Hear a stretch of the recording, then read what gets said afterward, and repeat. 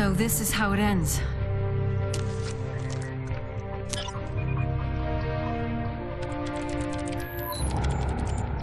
Today, the coalition of ordered governments ceased to exist. Chairman Prescott, he abandoned us some time ago.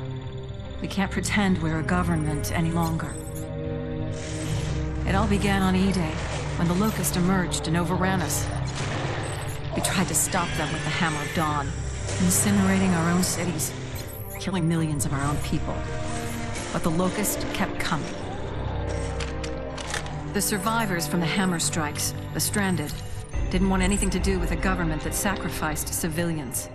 And after 15 years of fighting, we even had to sacrifice the last human stronghold, Jacinto.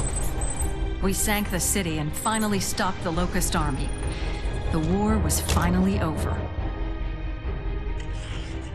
Reduced to refugees, we found a remote island where we could start again. But some things could never be rebuilt.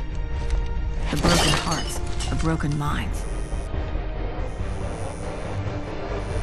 Then a new enemy came after us, even worse than the last, the Lambent. Now they're spreading across Serra, killing everything in their path. We've held them off as long as we can.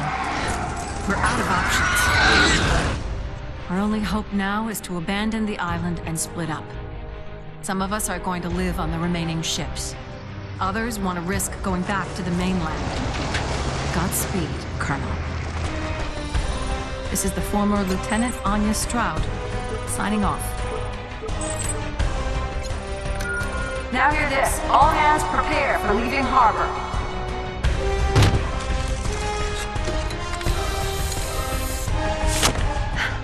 I guess we're all stranded now.